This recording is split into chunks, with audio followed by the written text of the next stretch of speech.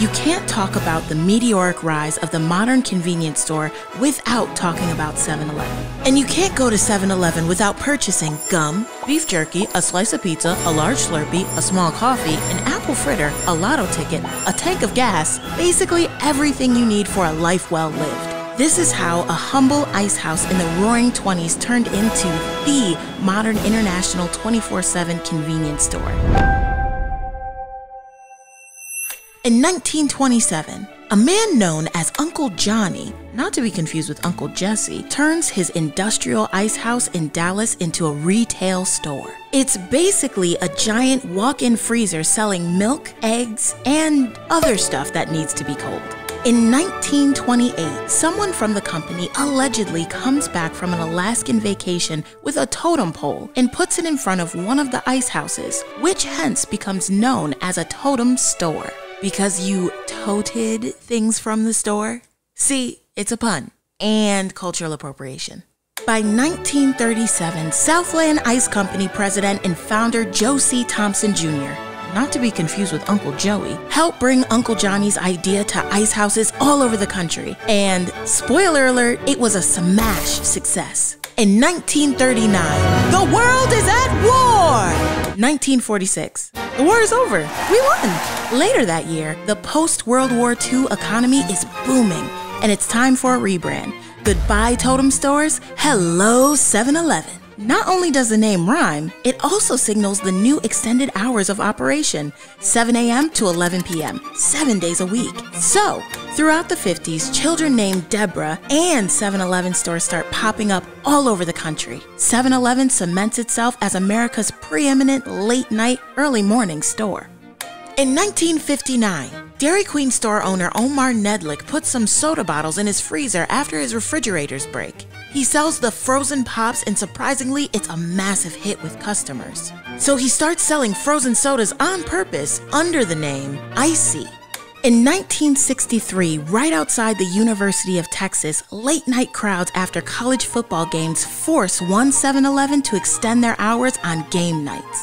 The after-hours experiment was so successful, 7-Eleven officially changed their hours to 24/7, making us all wonder, why do they still have locks if they're always open? Anyway, this same year, 7-Eleven grows to more than 1,000 stores. 1965, 7-Eleven makes a licensing deal with the Icy Company with one special change. The 7-Eleven Icy would be called the Slurpee. The drink was wildly successful. People slurped down Slurpees like they'd never slurped before. There were literally pins associated with each of the Slurpee flavors. One of the pins just says, "I have slurped." And let's just leave it at that. In 1974, 7-Eleven opens its 5,000th store and expands internationally to Japan. By the end of the decade, we see the advent of the countertop microwave oven, the roller grill, the self-serve soda fountain, which, of course, births the soda drink to rule all soda drinks, the Big Gulp. In the 90s, convenience stores become glorious backdrops for emerging indie and stoner culture. Just look at Clerks. I think we can all agree that Jay and Silent Bob are the unofficial guardian angels of convenience stores, right? In 2003, guess how many 7-Elevens there are?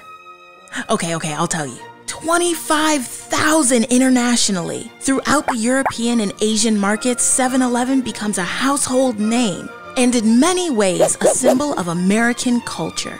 By 2007, 7-Eleven has outgrown McDonald's by 20,000 stores. I still haven't outgrown McDonald's and I'm in my late 20s. One BTS meal, please. In 2012, 7-Eleven expands to Indonesia, where stores have Wi-Fi and live music like coffee shops. In countries like Thailand, the Philippines, and South Korea, 7-Eleven becomes immensely popular, and people actually love their convenience store riffs on local food. In 2014, Beyoncé releases a song called 7-Eleven that I'm pretty sure isn't about 7-Eleven. Anyway, in 2018, Taiwan opens a completely automated 7-Eleven. Let's just hope the robots don't turn on us. Can you imagine Terminator 2 with a Slurpee machine? By 2021, aka now, 7-Eleven is nearly a century old and totally feeling itself, just like Harry Belafonte. They've got 60,000 stores worldwide and counting. 7-Elevens in Hong Kong look like open-air bars. A lot of Hawaiians say that 7-Eleven is actually the best place to get Spam Musubi. And in 7-Eleven obsessed Denmark, you can grab a latte at the mega 7-Eleven in downtown Copenhagen. There's even a 7-Eleven Airbnb you can rent to fulfill your dream of sleeping inside a convenience store.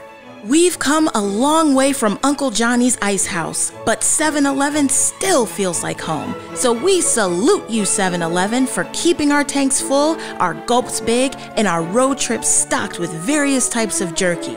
Now say it with me, I have slurped! Hey y'all, if you like this video, make sure to subscribe to our channel and comment on what you want us to cover next. We might not actually do it, but we'll definitely read the comment. Thanks!